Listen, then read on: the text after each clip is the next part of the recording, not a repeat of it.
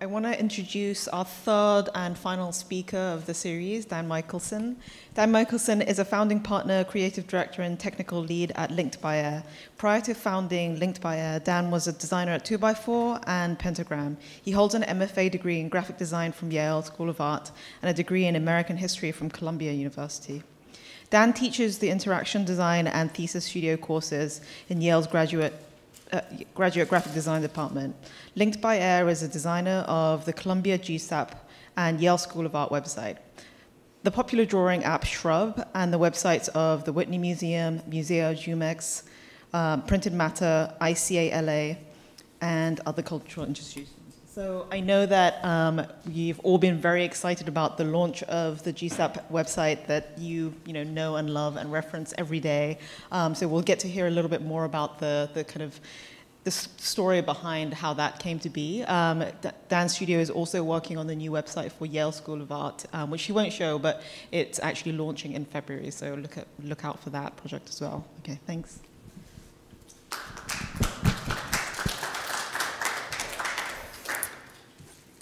Thanks.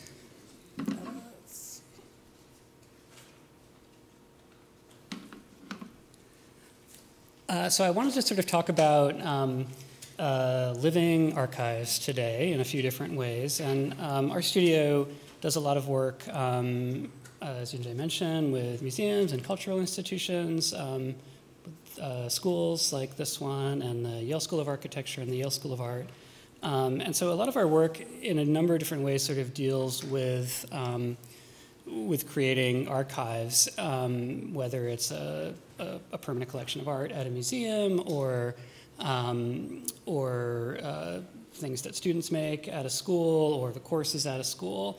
And at the same time, we're really invested in thinking about time. And so when you think about an archive, it's both a database set of things, but it's also something that's growing over time and that represents a history, a moving needle across an axis of time. I'm going to start. One way that I sometimes illustrate this idea is here at the International Space Station. This is certainly not our work. The tether from the BU, the radio scaff. Okay, I understand. We unsecure it from the suit, and then we attach the tether remains on the BU. That's correct. You leave the tether. I understand. Valerie? Против вектора скорости и постараться сделать полметра в секунду. You have to try and push it at least half a meter per second against the motion. Valerie, you can release the tether, and you can secure the tether on the station. We're getting the picture. Okay.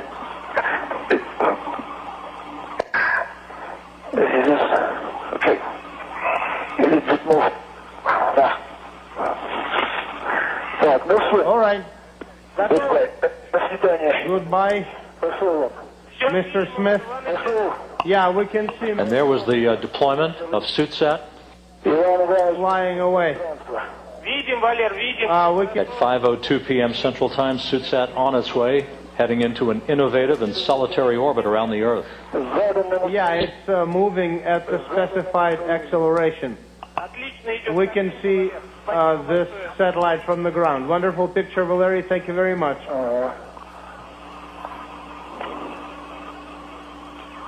SUTSAT having been deployed over the South Central Pacific Ocean at 5:02 p.m. Central Time. Valerie? Bill? Go ahead. A scene reminiscent of science fiction movies that have depicted stranded astronauts floating away from their spacecraft. So, SUTSAT begins its journey filled with ham radio equipment to transmit messages and slow scan digital TV pictures to ham enthusiasts and students around the world. Little by little towards the FGB. The trajectory operations officer here in Mission Control reports a good deploy within the cone for safety to ensure no recontact with the International Space Station. So it's kind of very elaborate joke in a way, this really low budget satellite built from an empty spacesuit. And you can sort of hear how difficult it was, and even how some level of danger and the exertion that these astronauts are working through to push this thing safely out of the airlock. This is GSAPP 1, amateur radio station, RS0RS. Anniversary, my congratulations to the Moscow Space Technology. All the bombs, 88 Eben, the Jubilee, Space New Satellite. This is GSAPP 1, amateur radio station, RS0RS. So SuitSat contained broadcasting equipment, and it broadcast a radio signal as it orbited the Earth. And that contained greetings in many languages, and like telemetry information, you know, the state of its own battery and its temperature.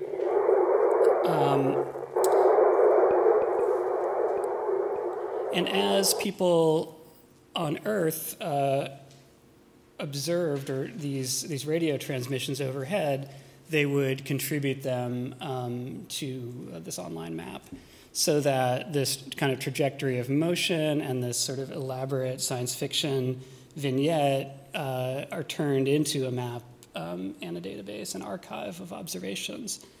One of the things I really like about SuitSat's kind of grammar is that static that you can hear going in and out in those audio recordings is a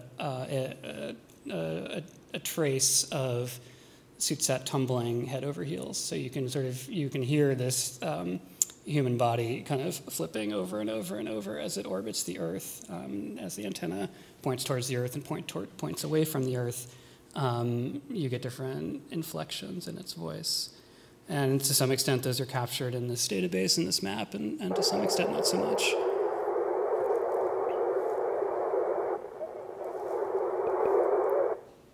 And of course, these observations can be represented in different ways, as a map, as a database, and the qualities are also recorded as well. What you heard and how it sounded. So one of the things I'm going to be sort of coming back to a few times is sort of the relationship between things that you experience in the moment, like an act of speech or something that's tumbling head over heels or something that feels nostalgic or like sci-fi, and trying to capture those things into a database, into an archive, and an archive that's always growing. Sort of take a step back and start at the beginning for Linked by Air. This was our first studio at the moment when we moved in on East Broadway in the Lower East, or Chinatown. And that's my partner, Tamara. This was in 2005. Out the window, we really liked sort of all the movement on East Broadway. It's kind of one of the most amazing streets in Manhattan. And I've always liked this sort of early photo from our own archive of sort of information moving by, kind of on the network of New York streets. One of our first projects that we worked on as a studio was the website for the Yale School of Art. And one thing that I'm sort of also thinking about you guys as architects and students who are working on a body of work, working on an approach to practice, and also maybe thinking about a portfolio. How do you represent that work? And is that a finished thing now, or is it continually growing and evolving? And like you do with respect to your own work, we had a very intimate and first-person perspective on the School of Art when we were asked to work on this website. We had been students there. I was on the faculty there at the time, and I still am. And so we knew that that was a place that, like GSAPP, is changing every day. There's always new work in the halls. The studios are always different. The students moving through are always new. And so there should be a website that also is as dynamic as that and changed all the time. Unlike GSAPP, there was no communications staff at the School of Art. It's a much smaller school.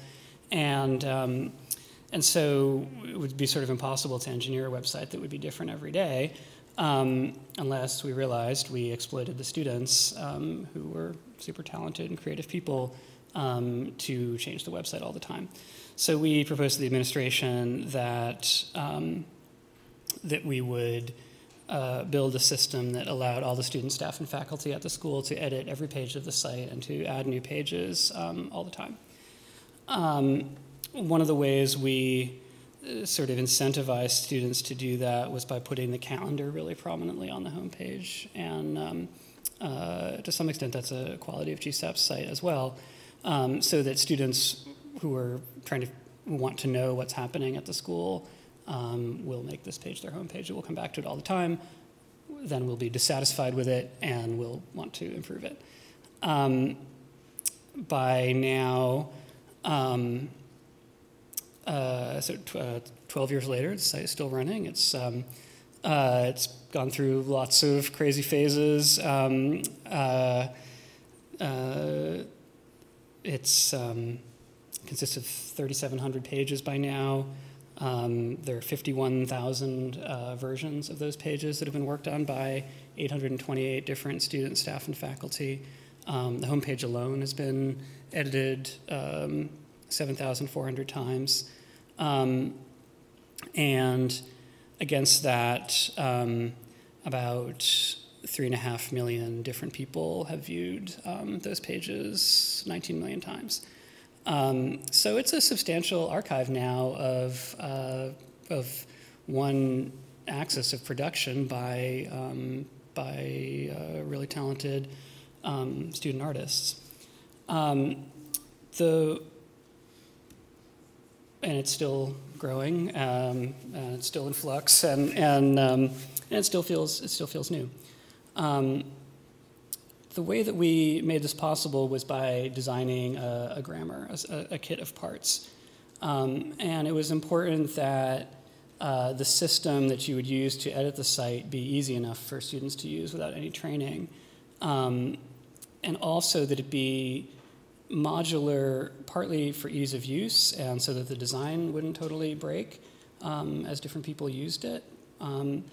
But also so that we could protect parts of pages. So we wanted students to be able to edit the admissions pages. We could not let students change the tuition or change faculty bios. So, so we sort of thought about it as making sure that there were no locked doors in the site, but that there could be locked file cabinets. And that's sort of a part of being a responsible institution or organization.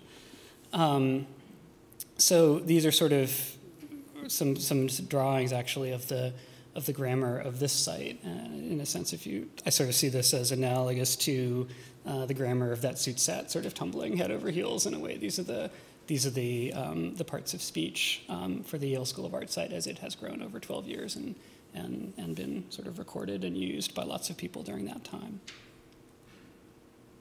So these pieces can be rearranged in any order on all pages. And this is the content management system that we developed at Linked by Air to make this possible. This system is called Economy because it's a sort of platform for exchange, or a system that that grows and deals in the trade of information. To make a page in Economy, you sort of start with a blank slate, you click in the crack, choose what kind of content you want to make, and you sort of saw what those modules look like for the School of Art. They look different for GSAPP, and you have different choices at GSAPP than the School of Art has. That choice leads to questions like, what's the title and what's the content of this text module? Or what's the image and what's the caption in this image module? You can then sort of click in the crack between two more things, keep inserting content, rearrange it, and so on. these were the pages that the school launched with, and one way that you can also get a sense of the sort of quality of time going by is in the browser Chrome of these very professional screenshots. So this, in a sense, is what the site was meant to look like. These pages were built by us. Feature of it that's sort of forgotten for a number of reasons, I mean, this is a weird tangent, but is this stripe that goes down the middle. And students can edit the background of every page and can say, what do they want this part to be, what do they want this part to be, and what do they want the stripe to be. But they can't move the stripe. And they could make the stripe not be there, but if it's there, this is where it is. And you could change what color that is or what pattern is in the stripe, but you can't move it. And so that's the sort of very loose visual identity that's on the site in a way. That kind of got lost over the years, and I always thought that it was because we sort of weren't teaching students how to use it, and so nobody was sort of populating that part of the background module as the years went by. It turned out that there was a CSS bug, actually, so over the years, browsers no longer rendered it successfully, so we brought it back recently. But it's actually sort of an interesting example of how culture and technology sort of intertwine to create change, both intentional and unintentional, over the years.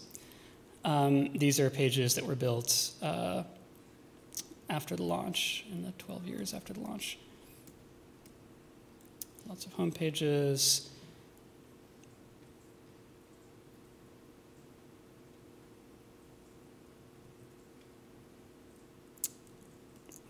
Faculty pages. This system sort of functions as groupware, so students can collaborate through the site to work on projects together. For a period of time, students tended to sort of launch quasi-official bureaus of the school. The Department of Anthology was a bootleg film series.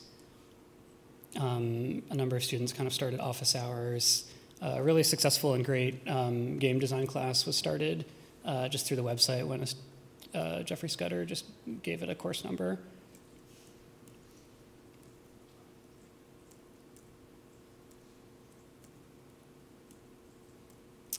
Student pages. Sometimes the site, in a way, is a surface for art on its own, in a sense, rather than or it functions as a documentation or a portfolio of art.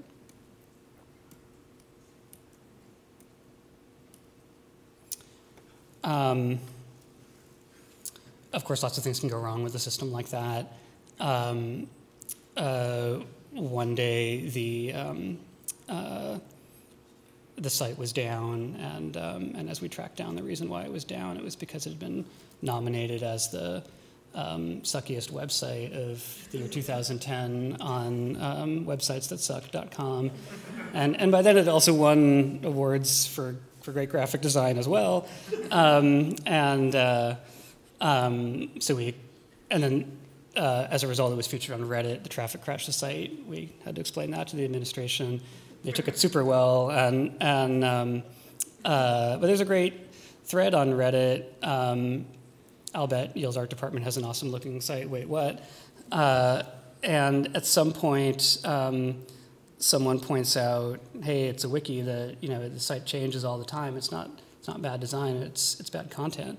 And the response is a really useful one. Now we know that's not a good idea. And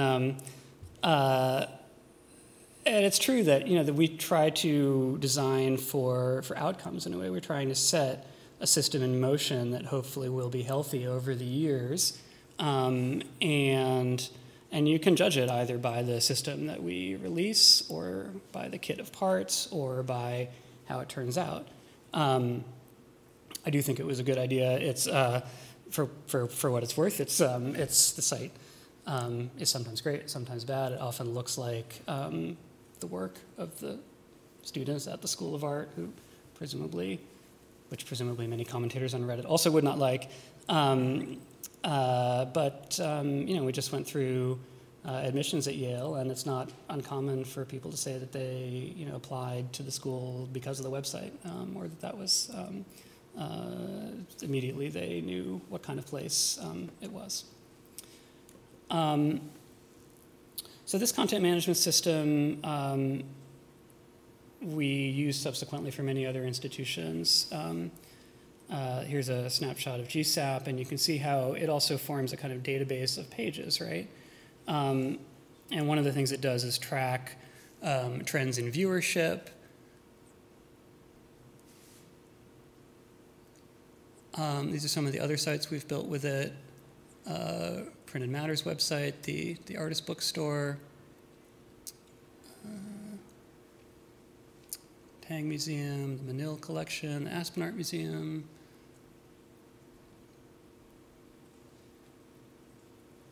the Whitney Museum.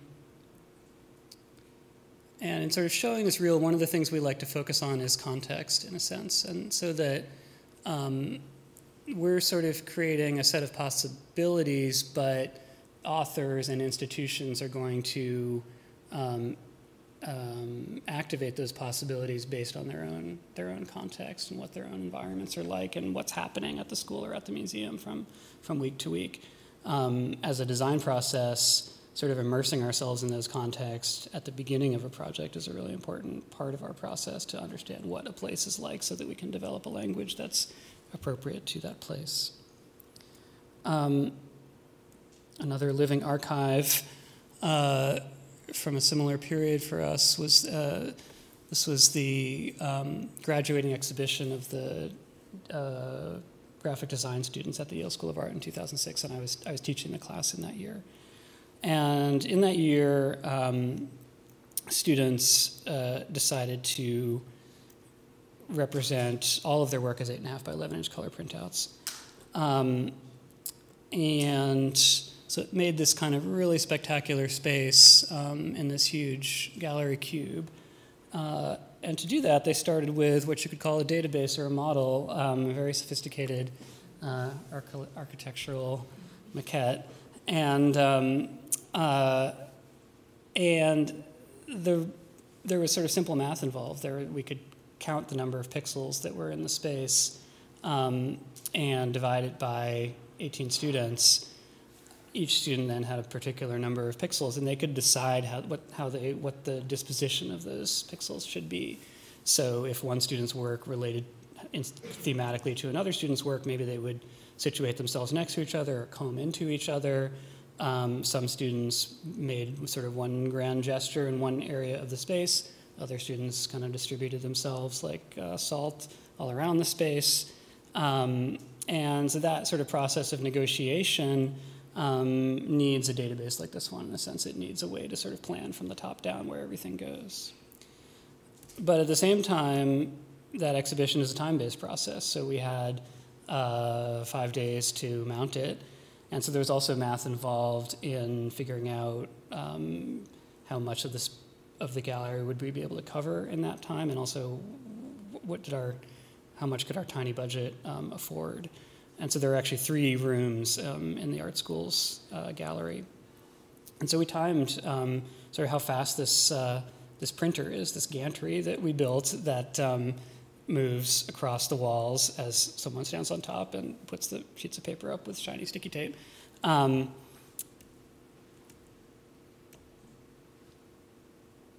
from that, we knew that we could cover that entire huge bottom space and also the middle level, which we turned into a paper movie theater, which students turned into a paper movie theater.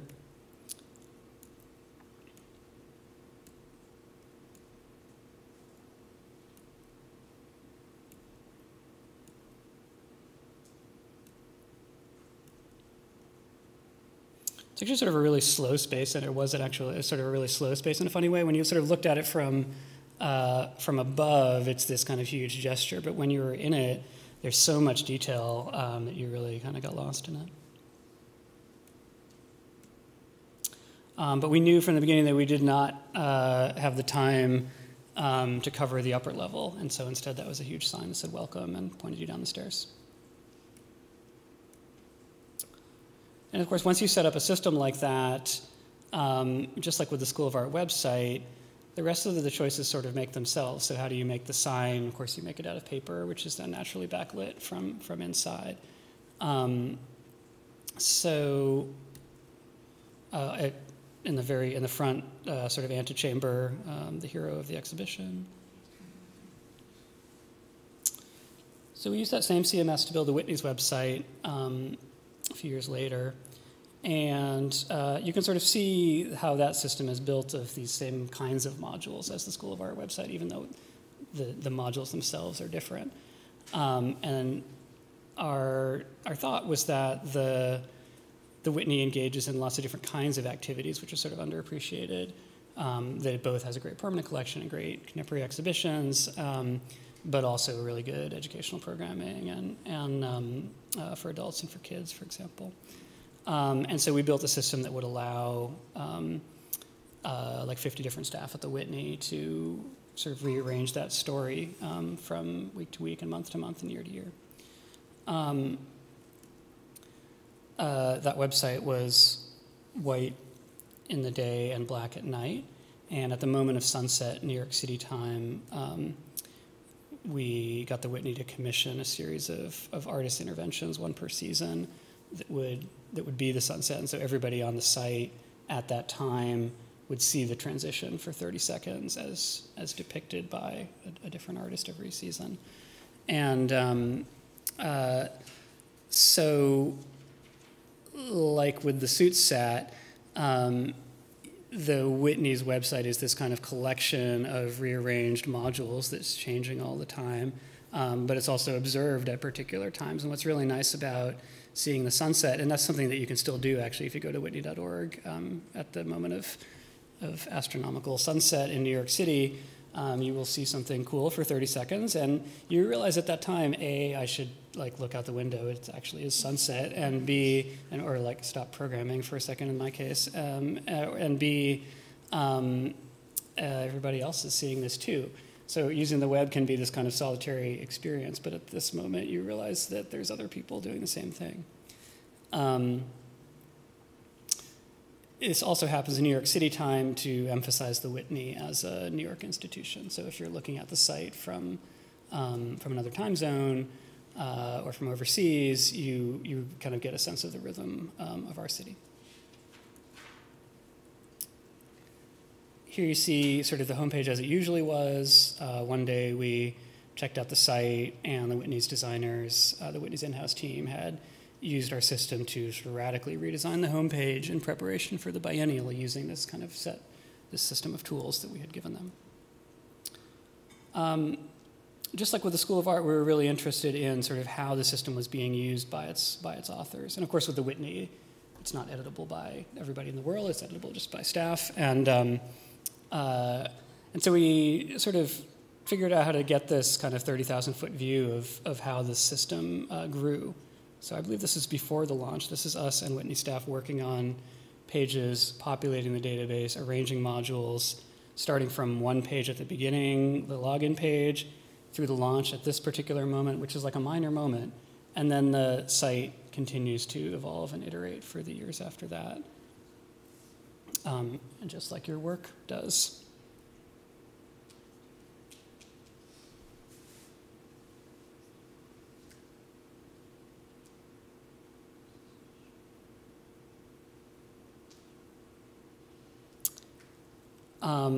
Sort of another layer of change in 2013, the Whitney moved from its uptown location to its new location, its current location in the Meatpacking District, got a new graphic identity, and so we had a chance to redesign the site again 4 years later. And that was a really cool opportunity because by now we knew how the site had been used. We knew what was in the database.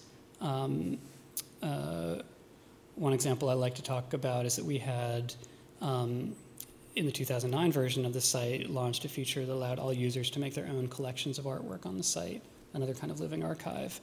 But that feature was somewhat popular, but what you could not do was see other people's collections. You could only see your own. And you could share them on Facebook, but there wasn't an area of the site where you could browse sort of crowdsourced collections. By 2013, The Whitney's attitudes had loosened up a little bit, and also we were able to look in the database and realize that, that the collections that had been made were reasonably interesting, whereas in 2009 that would have been a leap of faith because we were just launching the system. And so when we relaunched in 2013, we were able to sort of activate that feature more fully.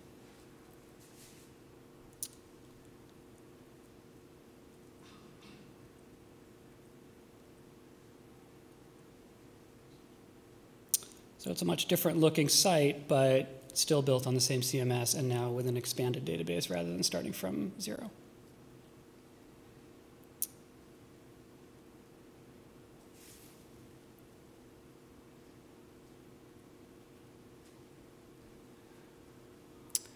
I'll talk about I'll talk about GSAPP's site and then start to wrap up. So when we started to work with GSAPP, I want to talk about sort of some of the things that we first identified as being qualities that we wanted to represent. We saw the new site as a kind of exposure machine, that in the same way that when you are in the building or near the building, you can see what is happening this week, that the website should make that clear and transparent as well to current students and prospective students. We also saw the website as a connection machine, that we built a database that relates content at GSAPP in an interconnected way that shows that content dynamically as it comes and goes over time, and that shows it reciprocally so that you can get from a faculty page to the courses they have taught, to sample work made in those courses, and then all the way back. So in a way, that sort of set of connections is the life of GSAPP. Programs have courses, courses have faculty members, courses also have work, work is made by students. And so our database sort of models all of that, kind of like the paper model of the School of Art exhibition that we looked at. And it's not really these sort of one-way flows. Everything can potentially relate to everything else. Students can be associated with a publication. The access of time is related to everything on the site. And so that sort of quality of interconnection was sort of part of GSAPP's brand identity for us. And thirdly, we saw the site as a kind of an ecosystem machine. The previous dean had sort of described GSAPP as a network and as a cloud.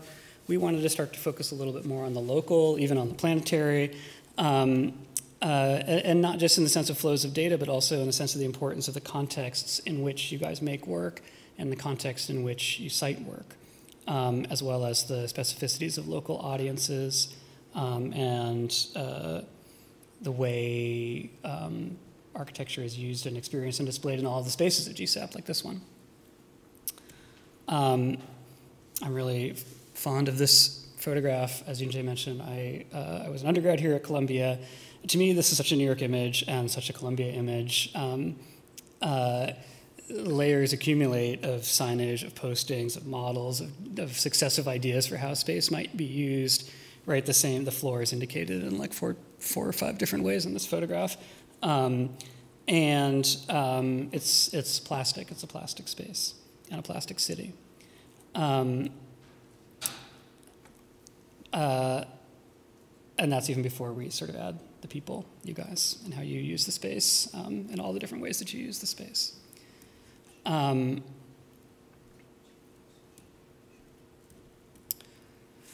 So those three ideas together are sort of what went into GSAPP's website and also into its identity. This is the tote bag. So we also designed GSAPP's identity system, its typeface, its logo. This is, I think, Neil Donnelly's tote bag using that system. And so GSAPP's typeface exists in 4 weights, morning, afternoon, evening, and night. to represent the life of the 24-hour life of a student, and the importance of time to pedagogy and learning. That you're a different person 2 years out than you were when you matriculated. In a sense, the typeface was also inspired by Columbia's sundial, that kind of meeting place, or vestigial sundial at the bottom of the steps. So the logo casts a shadow, is a shadow. Again, to sort of communicate the importance of time to the idea of interconnection, to the idea of learning, and to the idea of context and architecture specifically. Recently, we've sort of redesigned the earth. The earth has been at the bottom of the homepage for a long time. We recently redesigned it to make it a little more engaging. So now, as you browse the earth at the bottom of the page, or on the new GSAPP global page, which actually just launched like a few days ago, or on Friday, I think, you can see images of GSAPP's footprint around the world. And we've done some cool mapping. Let's see.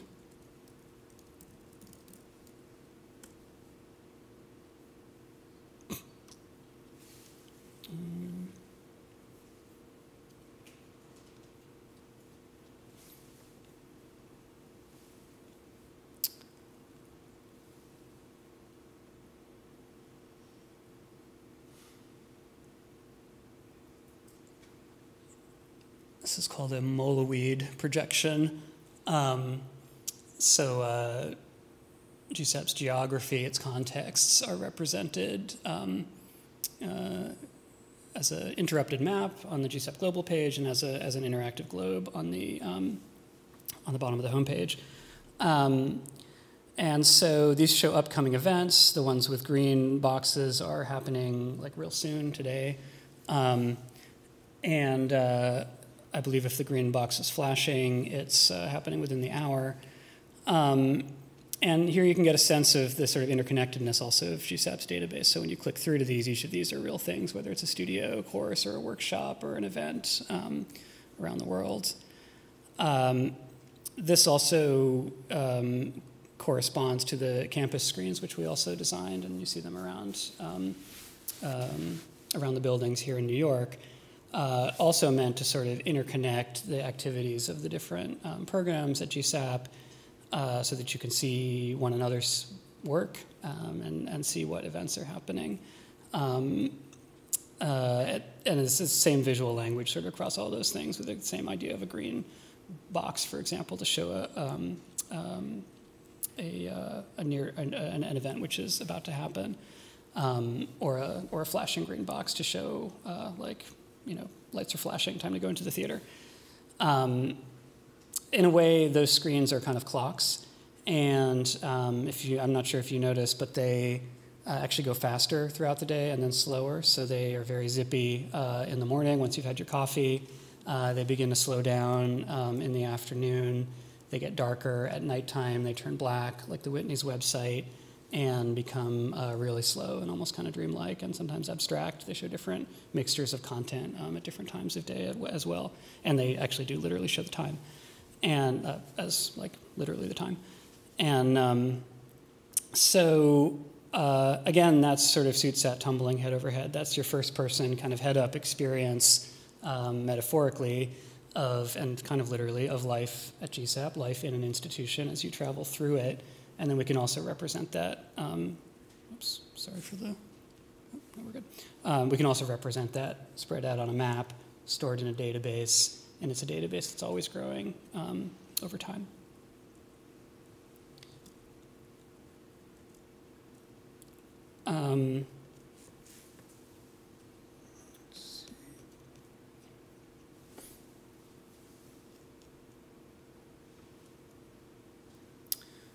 That same idea about flexibility in a different way informed our identity for Columbia books on architecture in the city. So the imprint mark for your publisher is a placeholder. It's pure potential, or it's kind of poché, but its aspect ratio changes depending on the size of the cover. So when you're looking at the spine, you can see what shape the book is if you take it off the shelf, and the thickness of the lines corresponds to the number of pages in the book. I'm going to sort of skip forward a little bit. We also work on the New Museum's digital archive. That's an archive of sort of 15,000 works that launched a couple of months ago, and also has a weird connection to GSAPP because it's stored in the GSAPP incubator, or it's physically located in the same building as the GSAPP incubator. So it's kind of strange to, and literally next door to our office, so it's sort of strange to encounter ourselves there. This is what the archive literally looks like. It's sort of mysterious. This is its structure, and as a database, as a data structure, it's complicated, and understanding it was a big part of our work, and in some cases reconfiguring that data structure. And as a design, we designed it as a kind of a publication. So the homepage can change periodically, and so we wanted to represent it not as a database, but almost in the way that we would represent a museum homepage, with different kinds of content represented in different ways. It's really engaging. This design is meant to sort of evoke the kind of drama of being in the archive, that photo that I just showed, of opening one of those boxes. But it's also sort of a publication in that this homepage will be changed every couple months.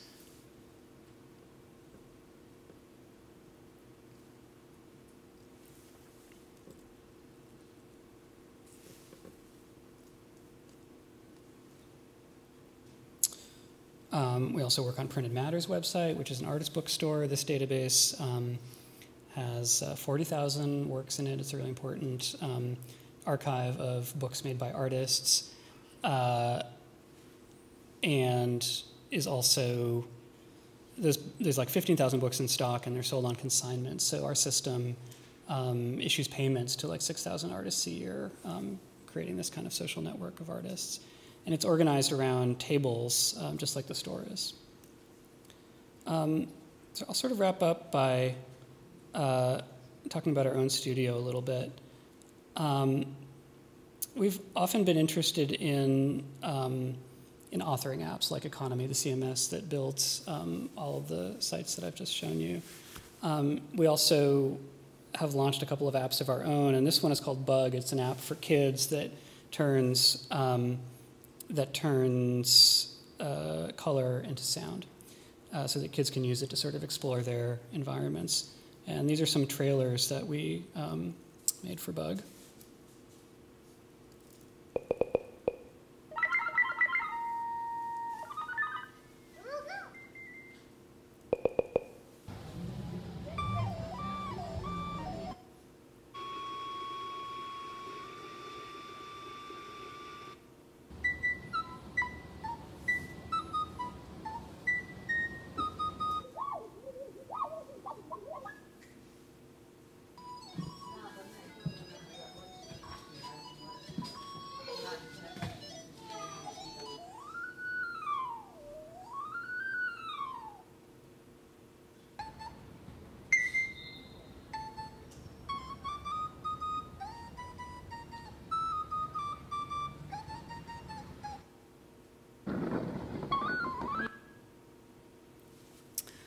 I believe Laurel Schwolst edited these trailers on iMovie on her phone, like while riding the subway to and from work.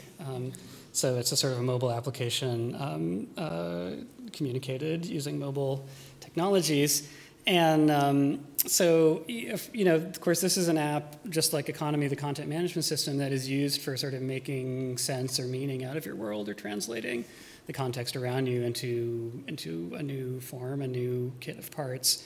And we made it because it's also a description of our studio's perspective. So in a sense, these trailers are a kind of advertisement, or as good of an identity for our studio as anything. And also at our studio, it helps us to sort of advance and talk about the ideas, our own ideas about archiving and reconfiguring content. This is our studio today, and quite recently. And just to say that sort of, I'm going to end with this slide more or less. This is a set of T-shirts that Laurel designed for us a couple of years ago, and it shows, at least up until then, most of the current and former staff at Linked by Air, and it's a system in which everybody's shirt depicts somebody else's face, and yet again somebody else's name. And so it's a really nice, also a nice image of our studio in that it shows how over the years, as different designers and programmers have passed through the studio, they each sort of add their perspective to the studio.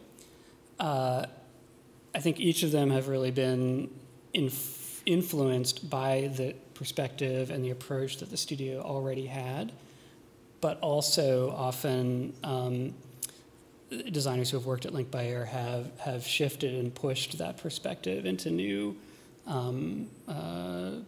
paths, or at least new inflections on those on the voice that we already had, in ways that outlast them, in ways that often are quite durable even after those designers move on in their careers. So our studio practice itself is a kind of an archive that's always evolving and always changing. It's something that I've sort of learned over the years as we grew from just being me and my wife, Tamara, to being a giant corporation of 8 people. So that sense of sort of thinking about a perspective or a design practice as being both a database and also a kind of a printer, something that that unfolds over time. That's also, as well as a model, a way of expressing a perspective on the world through an approach that you can articulate. That's an approach that I think works well for individual designers. It's a good way to think about your portfolio if you're still thinking about that.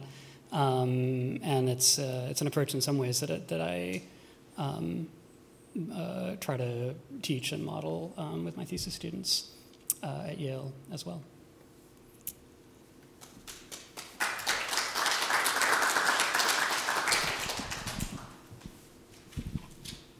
Can we turn the lights on? Okay, we'll take some questions.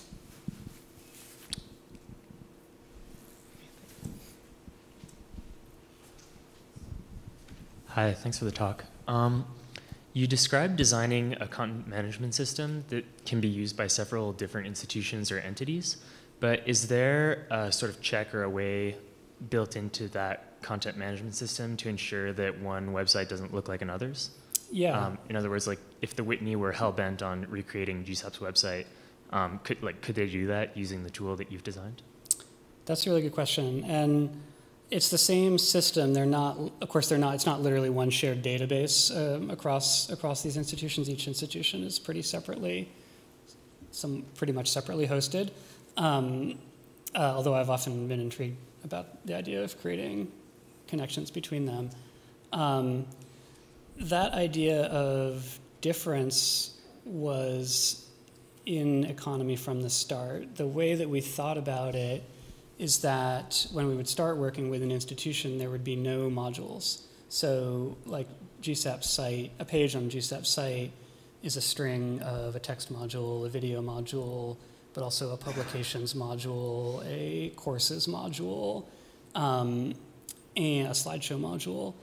And the idea of economy at sort of degree 0 is that each institution, when we begin working with them, economy wouldn't have any modules in it. There wouldn't be such a thing as a text module. So the syntax itself we would invent for each client. meaning the Whitney doesn't have a publications module.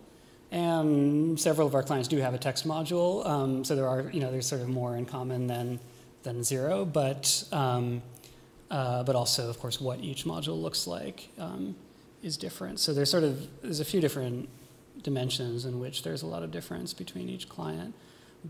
What's the same is that idea of rearrangement, the idea that a page can be sort of like DNA, that a page can be represented as like a one-dimensional string of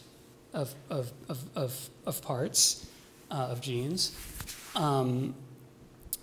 So that, I think if you look at all the sites we've created, you probably can detect that common approach to design. I think if you're a practicing architect or a practicing graphic designer, there's going to be something in common with your work across all of your clients. And that's basically a good thing. What Economy has wound up doing, and kind of what we always meant for it to do, was to encode our studio's approach in software, while still allowing the flexibility for our approach to change and for us to find different solutions for every client. So I think more than most other CMSs, it does allow us to kind of start from scratch with each client, even though there's that sort of shared spine among them. And also, what's in terms of thinking about how our studio evolves over the years and how we get to sort of maintain some continuity but also grow and change, it's been really cool to have this one project that we literally have been working on for 12 years that does connect across all of our clients. And that's actually been a really interesting way to create connection among different designers and programmers who pass through the studio. And I don't want to make it sound like our studio has so much turnover. It doesn't. I mean, people tend to stay for several years. But for example, with programmers, when one programmer leaves and another one comes, that there's this code base, this software, this way of working that's pretty well established that can be passed on from one to the next. And the same thing goes for designers. Has really put us on sort of good footing to be able to have some sustainability as a studio, and then also to build on that foundation in order to be able to sort of safely shift where we go along the way. Thanks. Anyone else? Oh.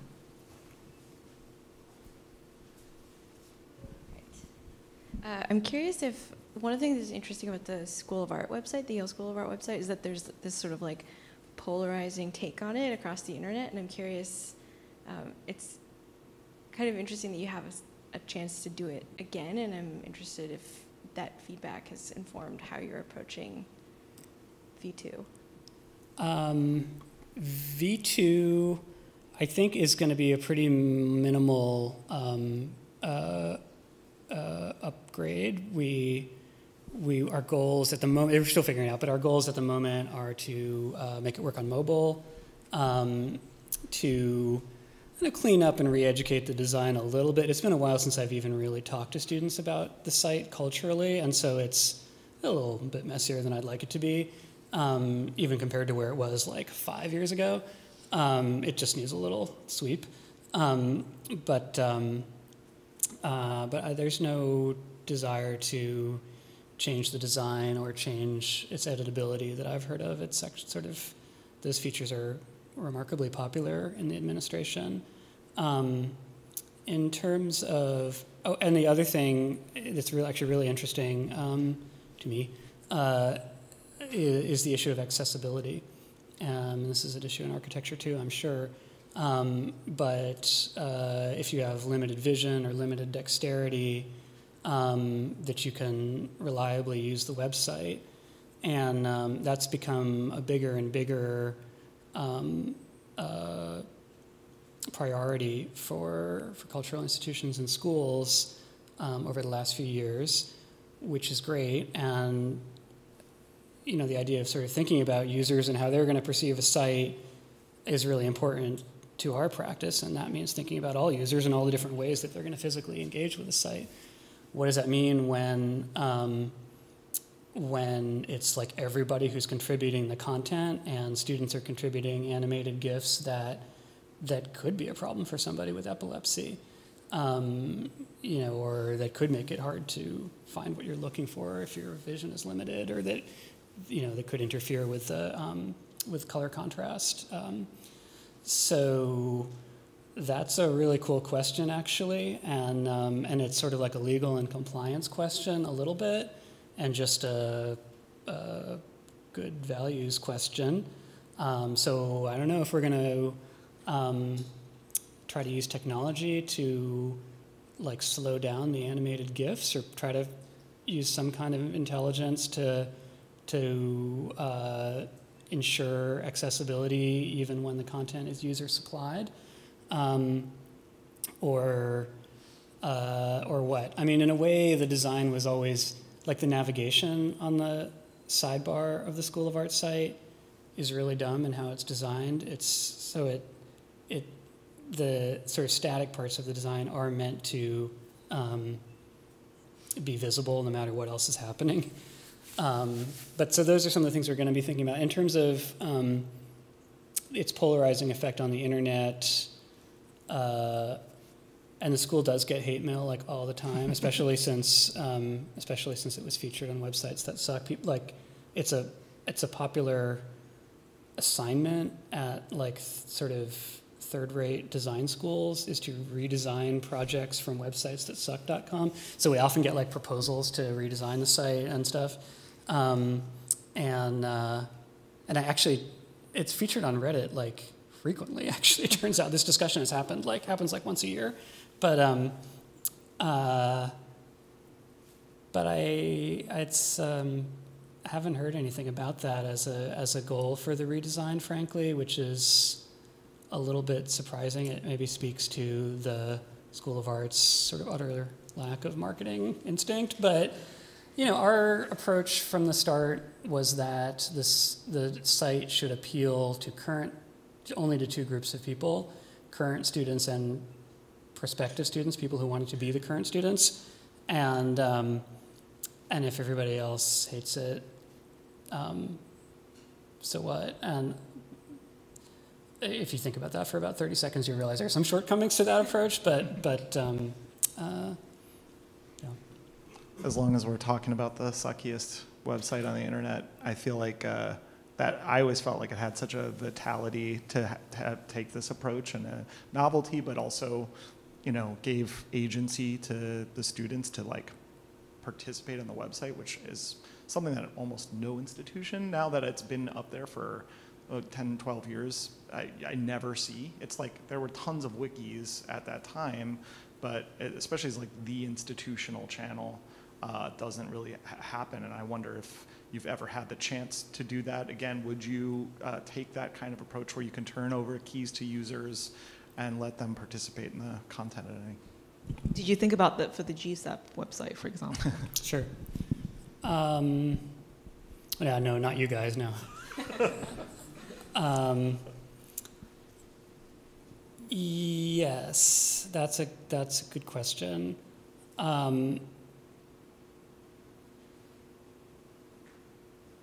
Doesn't have to be animated GIFs. It's not like my approach to the world. I mean, I'm not an anarchist, and I would say that that was our approach. It was a solution to a problem, and a problem of how to make the site dynamic, and also an opportunity to take advantage of these particularly talented designers and artists. I wouldn't go around applying that same solution to every problem, actually. That way of thinking definitely influenced lots, like all the rest of our projects. And so, for example, the Whitney, which was like kind of our next big project, we approached that by saying all the staff at the Whitney basically should be able to edit the site. There too, there was no digital department at the time. And so we tried to make a system, a culture at the Whitney and a technical system that would allow different areas of the site to be built and maintained by different departments at the museum. We had like 50 different meetings with every different possible group at the museum. And so we did have a very flat, decentralized approach to our client relationship. And that tends to still be the case with the rest of our clients. It was also at the Whitney a way of creating a sort of bottom-up pressure to turn them into a sort of like a digital institution. It led to them building a digital department eventually, and they did centralize a lot of that activity without really sort of reducing how dynamic the website is. So, and I think the other thing that we really learned from the art school site was not just about democracy, but was about change. And that's definitely a value that we've brought to all of our projects, including GSAPP, that a site is an organism and a culture that's going to unfold over time. GSAPP does have quite a lot of editors, actually, like 65 or something like that. People have worked in the site. So, you know, but it also has a very capable communications department. We're looking now at creating sort of special areas of the site for students. And I think we would definitely think about like that students could edit their own pages, which would be public, and you know, could submit their own student work. That's stuff that's sort of always been like a possible phase of the project. But there isn't really, you know, or maybe could submit events for student events, which is a pretty rich part of the fabric at GSAPP and at Yale's Architecture School, like student groups. But there basically isn't a need for students to edit the homepage at GSAPP or to populate the site because like Jesse does it. As a fan of the studio and the work that your studio produces, and you know, having sort of tracked your body of work for over a decade now, I feel like when you come up with a new project, we can sort of understand that it's from Linked by Air, it's made by Linked by Air, and it's hard to quantify, but a lot of it has to do with the fact this kind of idea of change, constant change, right? This is like this thing that's a little bit hard to pin down, a little bit slippery, which is part of the DNA of the websites that you produce. But and I think that aspect or that sort of quality is quite apparent, at least for me as a designer.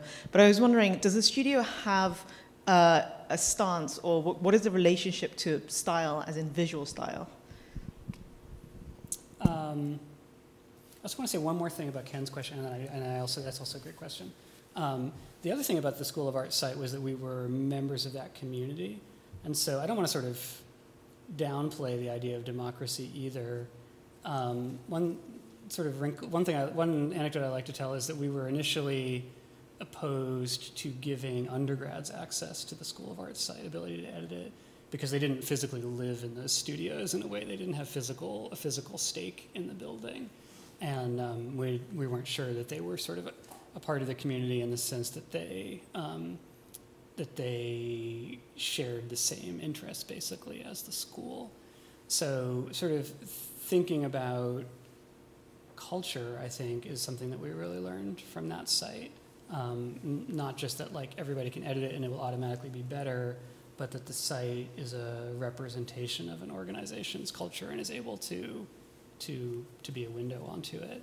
And also can improve the culture of an organization as well. And so I think like the campus screens at GSAPP are sort of part of that, in a sense, are part of thinking about GSAPP as a culture that we're kind of contributing to and feeding back into, as well as building off of. In terms of visual style, yeah, I mean, I think people do, I don't know, I hear both ways, actually. I think people do sort of identify Linked by Air sites visually as well. Some of it might be structural, like, at least for a while when sites were built with economy, you tended to be able to see like the seams between the modules a little bit. Like you could really see that in the first version of the Whitney site. and I like that. I mean, that's also, I think, part of our value is values. An aspect of our values is that you can sort of see how a system works as a user of that system, and that's a little bit of an ethical idea in some sense, you know, a sort of political aesthetic idea, and that does have probably a formal result that you can see, that you know that you sort of look at the site and it doesn't have that much decoration in a way.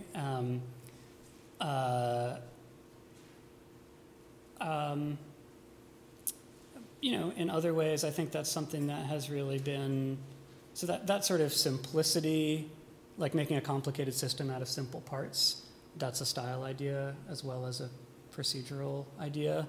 In other ways, I think, you know, our style, of course, gets influenced by the designers that work with us, and who in turn are influenced by, you know, the designers that came before them, and they're there right now, and by Tamara and I. So I think as far as like advice or something, you know, I don't think you need to have like a visual style to say that you have a visual style, but I think, you know, that you have an approach to design that, you know, that you can, that casts a shadow, and the shadow is your visual style, is probably a good idea, that you have an approach to design, and that approach has some linkage with the form that you're making. I think that's a good approach for designers and of all kinds. And that your approach is like connect to your value system in some way, whether it's, you know, being democratic or, you know, realizing that you're not making monuments, you're making cultures. I think that's important to having a sort of sustainable practice that you can feel good about, and then will add something good to the world. But that you don't really have one without the other, I think. Okay, thank you so much. Thanks for your time, Dan.